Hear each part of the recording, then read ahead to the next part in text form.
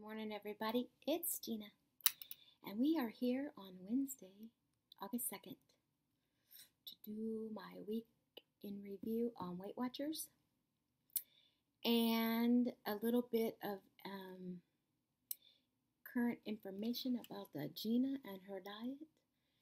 And we'll just get right into it. Oh, and at the end of this video is going to be my what I ate in a day. If you're interested in that, stick around for today. So even though this is coming out at 3, I am listing what I'm having for dinner. A little bit of information from the Gina in the beginning. I didn't read the weekly. Once again, after the meeting yesterday, me and Letitia and Lenny went to the dollar store and went shopping a little bit, and then I had to head back to work. So I didn't actually even read the weekly, but here it is. The topic this week is eat your vegetables, and we talked completely about fruit and vegetable stands during our entire meeting yesterday. So she was on point. Good job, Carol. This entire week was all about getting your fruits and vegetables in.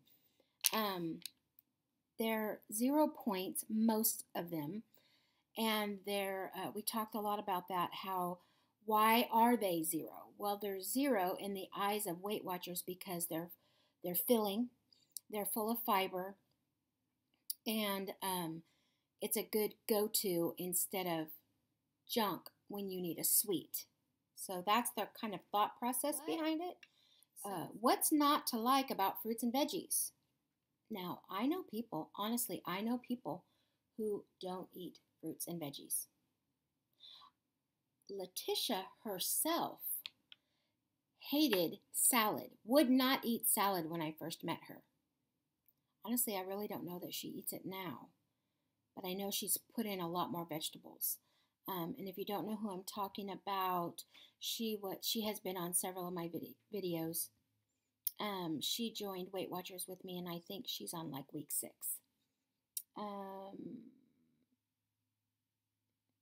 Yeah. Her and Lenny both, I believe, are on week 6. So, we're going to go ahead and read. Nutritious and satisfying and delicious on their own or in recipes. The Weight Watchers plan encourages you to eat them. That's why all fruits and most vegetables are 0 points value. And what better time than summer to sample and savor fresh and in-season options at their peak of flavor. Just look around you in your grocery store and your farmer's market. So my leader, Carol, actually challenged us to go to farmer's markets this week. Now, in my town, farmer's market is on Tuesday. And I did not go yesterday. And so if I went, it would have to be Saturday at the market where my kids sell their milk,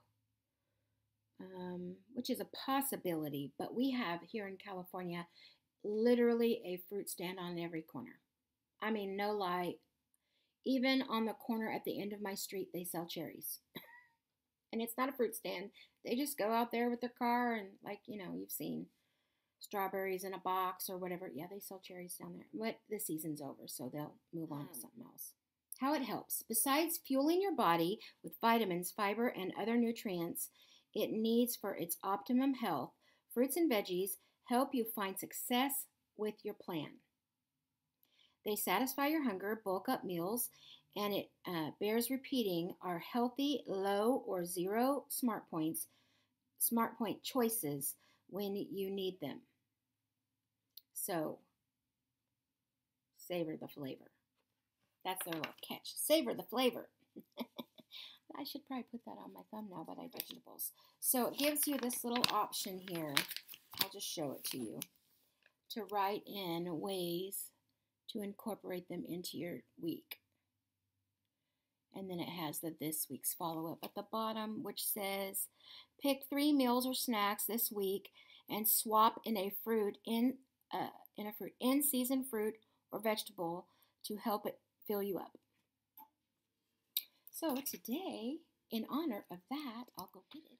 I brought sugar snap peas, which are always in the grocery store.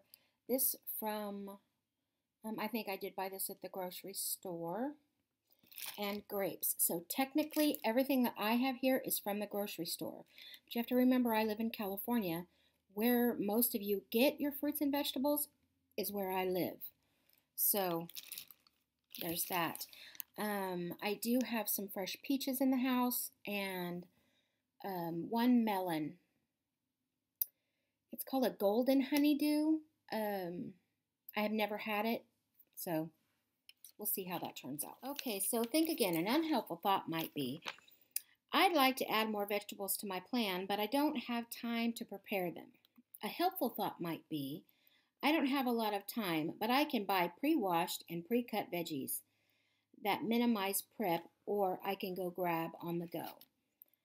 And then another unhelpful thought might be, fruits and vegetables just don't fill me up. Well, is that really true? I don't know.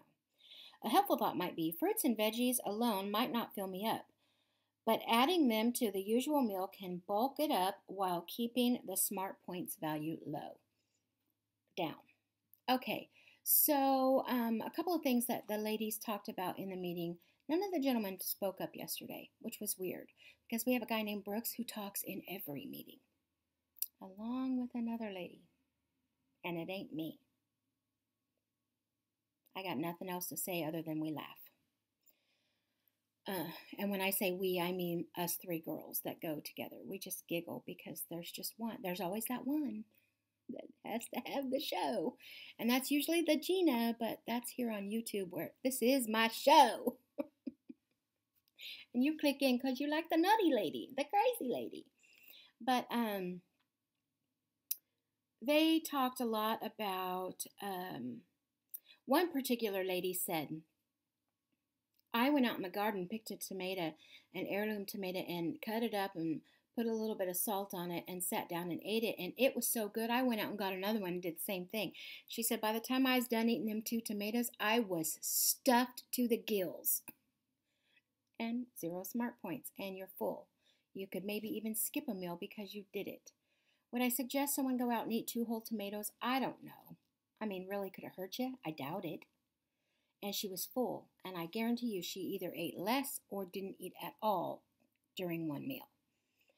So that was interesting, but then the lady that felt the need to speak up to everything had a similar story, and that's all I'm going to say about it. Anyways, so then the next page is the inspiration from your community, and the next page already is the recipe. And the recipe today is heirloom tomato and basil platter. Oh, yeah, that was what she talked about, the second lady, that she made something similar to this. A tomato salad, and went on about her own story that's better than all of ours. Did I say that out loud? Y'all don't know where I am. You don't know which lady I'm talking about. But there's always that one who has to just be center of attention in every given moment. I am not that person, and I know you all think I am, but I'm really not. I used to be, and maybe if I get thinner again, I might be. I don't know. Your Weight Watcher meetings. So I guess this, on the back page here, it gives the option of a Veggie Pal, which is a new option for you to purchase at your Weight Watcher meeting. And then the back page looks like an additional recipe, which is called Mexican Style Mac and Cheese. And there it is. For 8 points. I am not a fan of mac and cheese. I think if you followed me at any amount of time, for any amount of time, you already know I don't really care for melted cheese. So that kind of leaves pizzas out. They're not my favorite. I'll eat them if I have to because my whole family loves them. And, you know, like queso sauces or things like that. I'm going to eat a grape. Things like that. Just not a fan. I don't know what it is about that texture. I don't mind a good cold piece of hard cheddar cheese. I like that real well. But you melt it, make it all slimy. I'm not interested. Same thing with butter. Hate melted butter. I think that might be why I don't really care for lobster, because everybody dips it in butter. Now, I will eat crab, but I don't dip it in butter because that's just gross. It's just gross. Okay, so we are still doing our summer vision, where I have only missed the 1 week, week 7. I had a little accident yesterday with my whole thing. Everything got wet. I made the mistake of putting these in my lunch pail along with my water, which was the Tink thing that Julie sent me. You know, something similar to this, but my iced tea, no sugar. Simply Billy. And it tipped over when I went into the Dollar Tree and I didn't realize it. Got everything wet. So it kind of really hurt my vision board. It's really bugging me. It is like seriously bugging me that it's not perfect. Isn't that crazy? But this particular week's is Cherish. I know there's a song about Cherish. Something about Cherish the Love, but I can't think of it right now, or I'd sing it for you. Something like Cherish the Love, da da da. Really, really bland. No movement in that line. Da da da da. Old 60s song. You guys can think of, I think it might be called Cherish the Moment. I don't know. Can't think of it. If you guys can think of it, let the Gina know, because now it's going to drive me crazy. And that is it for the week in review. Now, as far as my weight, I was pleasantly surprised down. Not a lot. And it is absolutely going to drive me crazy that I have to carry this whole crunchy little new, this for 12, it's going to drive me crazy. 12 more weeks. And it really messed it up because you can't really see it. I don't know if you can see it at all. I am down 0.8 for 14.8 pounds. I am right under 15 pounds. I'll take it. Yes, it's slow. Yes, I'm having issues with how slow this is going, but the director of the food bank yesterday, they were kind of asking me, how you doing? How's it going? Whatever. So I told them, and I said basically that, it's going really slow. And she goes, stop it. Stop it right there, Gina. I don't want to hear that come out of your mouth again. She said, you go somewhere and you pick up 15 pounds, and you gripe about that you only lost 15 pounds. You go do that. You go pick up 15 pounds. She was like getting on to me. I was like, rare. Gina gonna go. I don't need that crap. But I knew what she was doing, and she had a good heart. Coffee. Let's see. Let me adjust my crown and get my day started. Yes, I am.